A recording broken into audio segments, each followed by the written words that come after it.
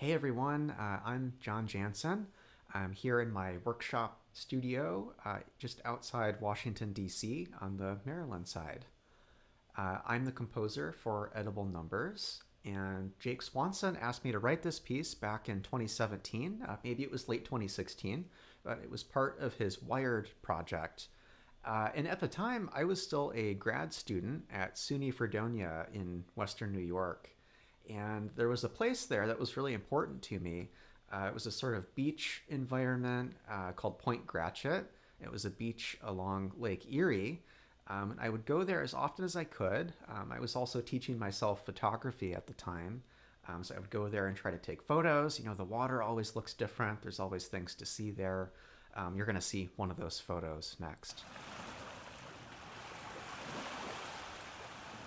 One of the most striking things about this place are the shale cliffs that are built up of all these layers of rock.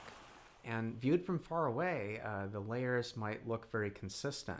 But on a more geological level, each layer is telling a very different story.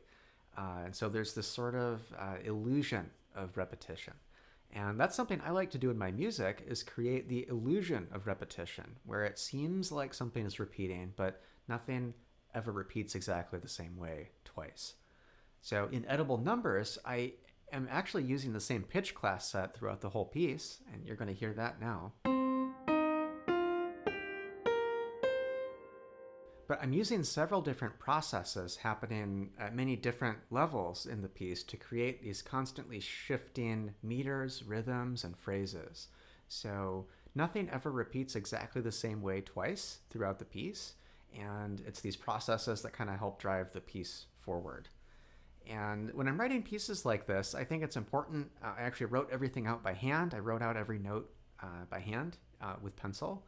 And I find that when I'm working with repetition as a compositional element, even when it's trying to avoid it, if I work on paper, it helps, just kind of ends up giving me a better final product. So I hope you enjoy the piece. A big thanks to Jake Swanson.